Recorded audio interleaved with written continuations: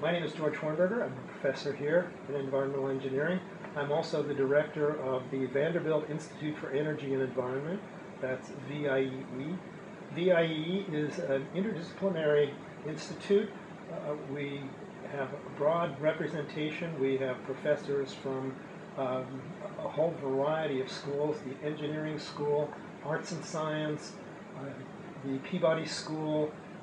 We have participation from our business school and law school as well. We engage in a whole variety of interdisciplinary projects where we look at both social science aspects, legal aspects, as well as the engineering and scientific aspects associated with energy and the environment.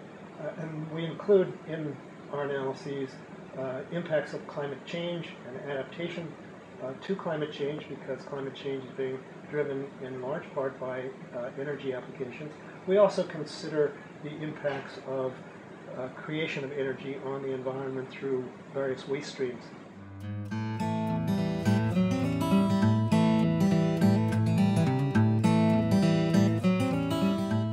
I'd like to tell you about a project that we have going in the Richland Creek Watershed in Nashville, in the Nashville vicinity, where we're looking at the impact of fertilizer application to lawns on the environment. It is a project that involves not only environmental engineering work, but also work by professors in the human and organizational development in the Peabody School, and also a professor in the law school, like Vanderbilt. Jim Fraser is the professor in HOD.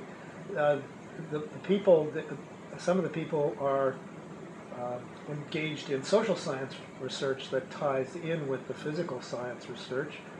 The social science research, we are involved in interviewing property owners and property renters in the Richland Creek watershed to learn how they apply fertilizer and what their concerns are about fertilizer application.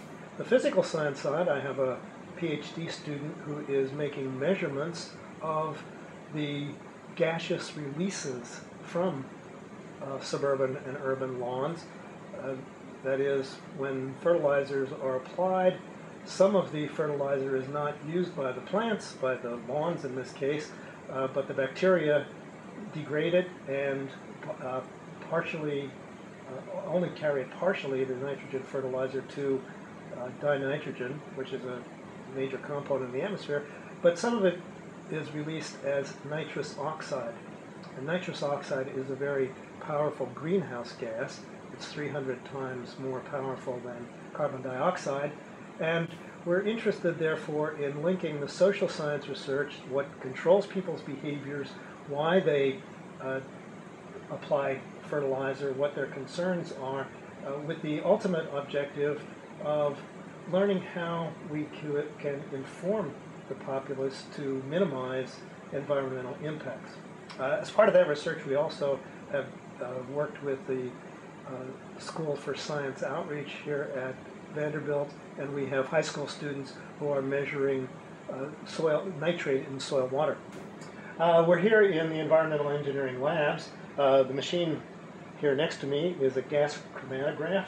This is an instrument that we're using on the lawn project to measure nitrous oxide emissions. Basically, my PhD student has constructed a collar that goes into the lawn.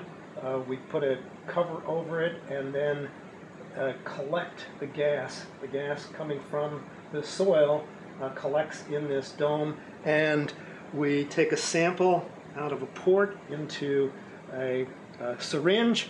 The syringe then, the gas is injected into an ampule, and these then are brought back to the lab and put into this machine, and the gas chromatograph then samples the gas inside, and through the use of standards, we get an accurate measurement of the nitrous oxide concentration in the air that's collected in this chamber. And because we do this over time, we can measure the rate at which nitrous oxide is being emitted from lawns.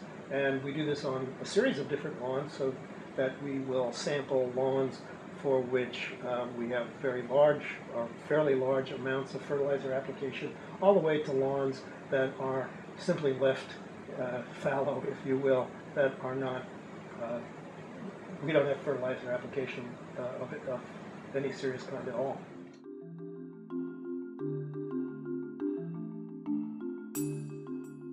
We have international projects as well. I have a project in Sri Lanka, again involving social scientists as well as physical scientists, and we are looking at the potential impacts of climate change on drought and adaptation to drought conditions in Sri Lanka. Again, the idea is to look at both the physical science side, but also how people can adapt to climate changes. So we are doing work in the field in Sri Lanka, and one of the PhD students is also doing computer modeling work related to that project.